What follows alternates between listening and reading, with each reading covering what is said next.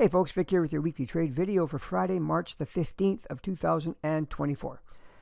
As most of you know, for our trading, we trade recognizable patterns at key levels of support and resistance. Okay, the patterns that we use very simply give us an edge, and we know this through backtesting and most importantly, live trading them for many, many years. Like, we didn't just come up with these yesterday, okay?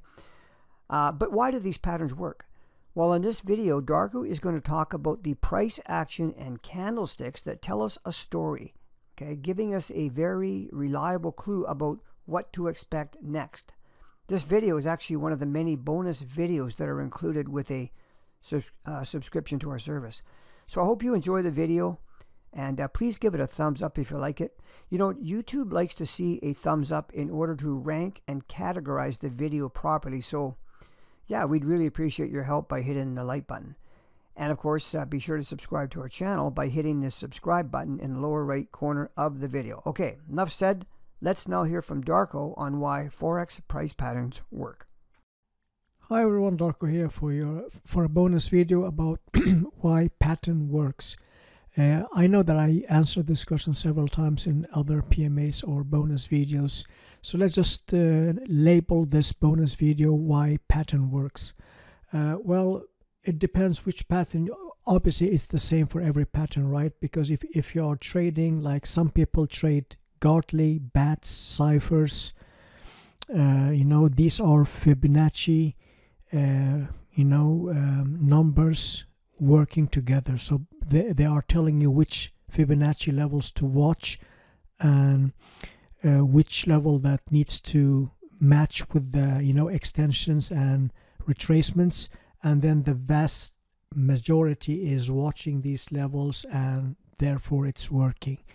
Let's just focus on the three patterns that we are trading in Coach's Corner, because there are some price action reading logic behind it that makes sense to me rather than just watching a number. Okay, and there is some institutional thinking behind those. Okay, so let's just assume that this is a level of support. It's obviously the opposite for resistance. Okay, let's start with ACAT. Okay, so what is ACAT? ACAT is, we are marking a level that makes sense to you as support. Okay, when price hits this level, you need price to prove you right. So what is an ACAT? Like, this is a bullish pin bar. Let's just assume that this is like a green or blue, whatever color you are using for bullish. This is a super strong bullish candle action. So what does that tells you? Well, the market opens in here, right? Okay, we were bearish, we opened in here, we continue bearish, we breached or touched a level, pre-known level, as a very significant, or at least a significant level of support. Price is heading down, down, down, so the bearish are winning the battle, and then the bearish gets basically knocked out by the bullish one. Okay, the bullish market. And when we close super bullish, that means the bulls won the war against the bear. Okay, well, that tells you something. That tells you that within that level that you are marking, the bulls fight the bears, and the bullish, the bull market won the war, won the battle. And that's what you want to see around key levels of support. So that's when that happens, and then you go to your lower time frame, or you might go to your entry level, entry time frame, and you see this is an ACAT is a standalone pattern. So basically for the next coming, let's just say that this is a weekly ACAT, then within the next coming week, you go down to your 4-hour time frame and you find an entry, a stop loss, and obviously TP1, TP2, because now price has given you all the indications that the bulls are winning the war against the bear market. Okay, so therefore when that happens around key levels of support and resistance, that's why this pattern is working. This could be a bullish, let's just say that this is bearish candle, and then the next coming candle is bullish engulfing. It's the same thing.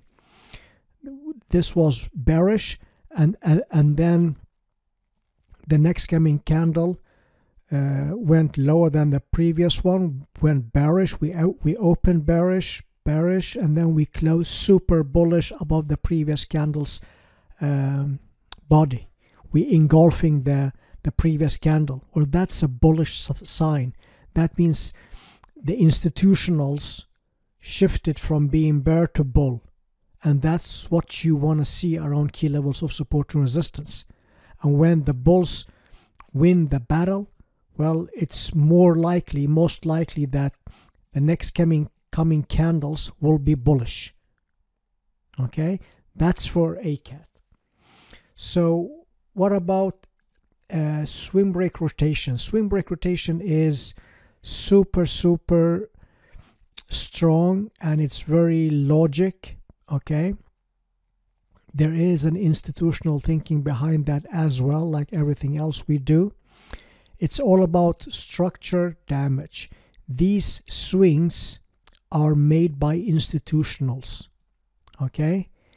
And you are making lower highs and lower lows going toward a level of support. It's the opposite for resistance, okay? And then whenever the market violate the previous structure, that means something very significant. That means the bulls, in this case, in here, the bulls takes out the bear market, okay? Because it takes huge amount of money trading by the market makers, the institutionals, the banks, those who are dictating the rules on how price is behaving. So when something like this happens around key levels of support, and we violate the previous structure that made by institutionals, now that tells you that we have a structure damage. When that happens, price pulls back, usually into level of support, or we just take the 618 fib retracement, whatever comes first, for a buying opportunity, because now price is telling you that the bulls are in control, and therefore the probability is that the next coming candles and moves will be bullish until we violate the next structure. Okay, like if something like this happens, now we did a violation of a bearish swing to a bullish swing break, and if this happens, now we are continuing in alignment with the underlying trend. That means price will come back into this level for further downside. There is no right and wrong in the market. There is no, oh geez, this setup doesn't work. It's just, you have to understand market structure. You have to understand how to interpret candle actions. You also need to understand the trend and identify key levels of support and resistance, and learn how to read market structures. That's all you need to do. And then you play the probability game in alignment with the underlying trend. So and the rotation is stronger because when you have a closing price, this swing in here clearly closed below the lowest low, that's super bearish, and we reclose above the highest point of this structure, that's super bullish. Okay, when closing price is decided by institutional. Okay, wicks are emotions. It's also, a swing break is good enough to be traded. A rotation tells you that a closing price, just breach this level by wicks is good enough to use as a swing break. But when you close the entire swing above this level, okay, and you have another close in here, that is significant. From closing very bearish to closing very bullish, that is done by, you know, huge amount of institutional traders around the world, the market makers. Okay, like if I draw a candle for you, okay, let's just say that this candle in here, okay, or yeah, so this is, no, this was a bad example. So if let's just say that this is the swing break. Okay, we have several candles in here, okay, and we have a swing break. Let's just make this a bit higher. We have a swing break, okay, but if that swing break comes with a closing price, like we close clearly above this level, ignore this one, okay, we have a clean close. That's done by the institutional. So basically what I was about to say is, if a candle looks like this, okay, the wicks are emotions. The opening price and the closing price range is where the most institutional order took place. So the number that gets within the opening, between the opening and closing, are where the most institutional order took place. The wicks are emotions, okay, could be stop hunting, could be whatever that might be, but the body of the candle is where the most institutional order took place. Super important to understand. Therefore we are only trading necklines and never the wicks. Okay, so that's for swing break rotation. What's left? It's set and forget. Okay, so what is the logic behind set and forget? This is a key level that you have pre-identified as support. Okay, this is a significant neckline, and on your entry time frame, okay, your entry time frame price is heading up, making a lower high and lower low, and now we touch that level. Oh, we are breaching that level. So now the bears are in control. That's not what you want to see within your bias of going long in here. But what if price reverse and gives you a strong clean reestablish? Like, what is a background space? What is convincingly reestablished? That means you have at least one candle's high, you know, open, close, high and low, clearly away from the significant neckline. That creates background space. Okay, you don't need a swing break for set and forget. Okay, so let's just say that this is just heading down. There's no swings in here. Okay, and you have a clean break. Well, this level in here is good enough to use as your natural stop. Okay, and now price is heading down into this level to retest that level to pick more buyers for further upside at a level that is pre-known. Okay, that's super important. Otherwise you are just trading patterns in the middle of nowhere. So there is an institutional thinking behind it. The bear were in control, and all of a sudden at a level in alignment with our underlying trend, price is convincingly reestablishing. That means the bulls now are in control, and then you take this setup. Okay, the set and forget is mostly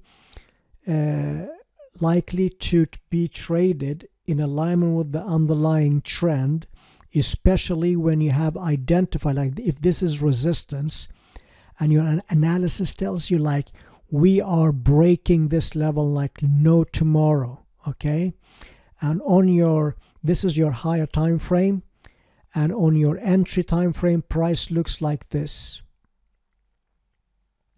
Okay, now well, this looks also like a set and forget, obviously, so this the drawing was a bit mistaken, so something like this. Okay, and now this happens, And sometimes a set and forget could also be a swing break rotation. Okay, and sometimes it's only a set and forget. So this is the best way of trading set and forget when you have identified buying pressure or selling pressure, and price is about to break that level. Okay, the worst way of trading it is when your monthly or weekly looks like this, and you hit a level of support, and then you go down to your entry time frame and look for a set and forget, because price could very well just make a lower high and a lower low. That's why those set and forgets usually fail. So the set and forget, there are criteria as when to use those. Like I said, in alignment with the underlying trend, when you have a breakout, we used to call this a breakout strategy. Then we just changed it to set and forget. Okay, so it's more like waiting for a breakout in alignment with building pressure, and obviously there is an institutional thinking behind it. You know, the bulls are building buying pressures, and then you explode at a logic level of resistance, now becomes support. And now the set and forget is perfectly used as a pattern, a standalone pattern with a logic reason behind it. And that's why it's working, because there is a price action reading, there is the institutional thinking behind it, the big money, the big dogs behind those trades, behind those patterns, and therefore the patterns are working. That's basically the best way I can explain this within like 15 minutes covering 3 patterns. Hope this makes sense. Let me know what you think, and I hope that you enjoyed this session. And most importantly, like, if you do not understand why you are trading swing break rotation, why does that work, why does that make sense to be traded, like, unless you understand it, you won't have faith in it.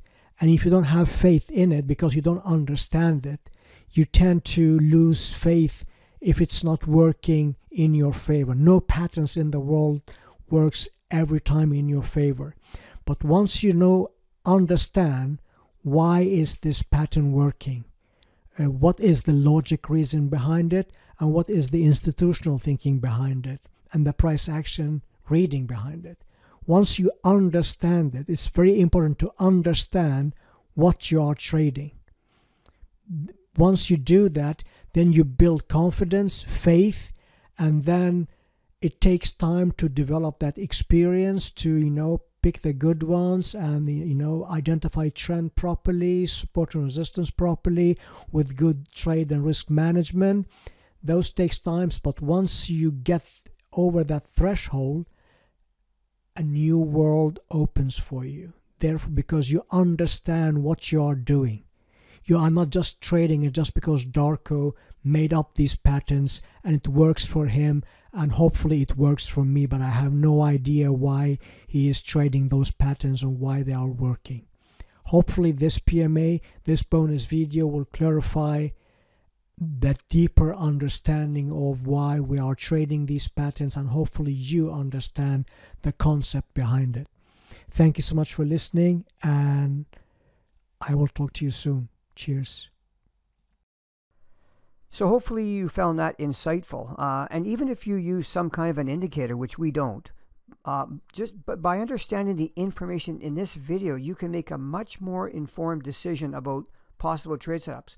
Funny enough, I just heard from one of our new members today telling me that he does prefer to use an indicator. I don't know which one, but that his results have improved immensely since joining our service and getting a better understanding of price action, right? Instead of just relying on an indicator. So yeah, great to see. Anyhow, thank you so much for watching. Have a great weekend, everyone. We will see you next week with another video. Take care.